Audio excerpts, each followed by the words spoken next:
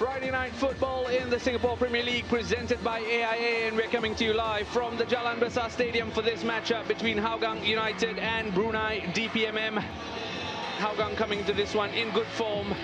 3 wins already. Here's a look at the starting 11 for Hougang United. There is just the 4th start of the season for Luka Tan Vasir.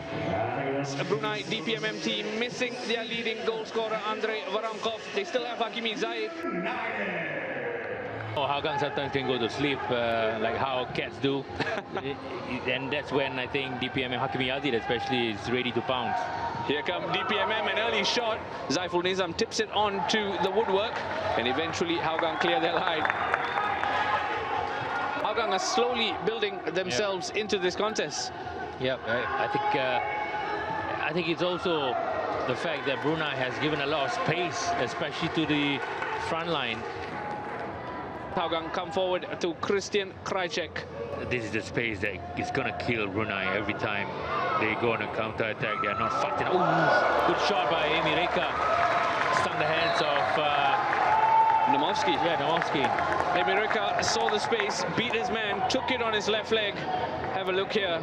Certainly stung the palms of Namovsky.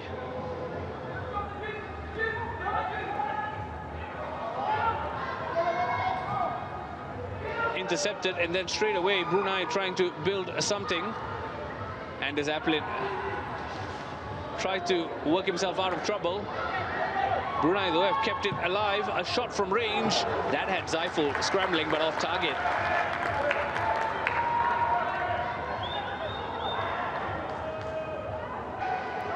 And again that ball over the top has found Gabriel Quack, who's found Amy Reka, and they're just exchanging passes before bringing Nazrul Nazari into play. That's a header for Maksimovic on target, but straight at the keeper. Yeah, the delivery, it was to Maksimovic, but I think he had to take a step back before the jump to maneuver himself to hit the ball. Takayama, who's floated it into the middle, looking for Amy Reka. The defender stepped up well there.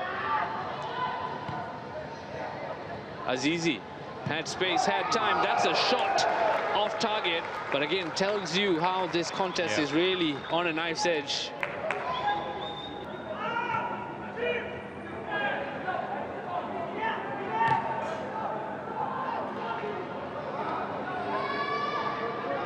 That's a shot from range. Oh wow. Abdul Azizi Rahman, seeing Zaiful Nizam off his line, took the snapshot. And he took that really well. You know, the ball behind the defense still had a lot to do. The ball was bouncing.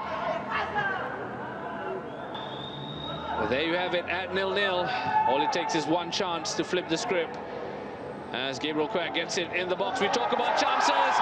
Maksimovic has the chance. Maksimovic has his goal. Hougang United have the breakthrough. There's that ball over the defense again, the diagonal ball. Same thing happened against Geylang International. Zulfahmi tried a few times in the second half, not reaching his intended target, but now, or this instance, Gabriel Craig got to the end of it ahead of the defender. Maksimovic, the goal scorer, finds Christian Krajcek. Tries to beat his man and bend it in. We've seen him do that a few times this season. This time though, Christian Namovsky was sharp to push that out.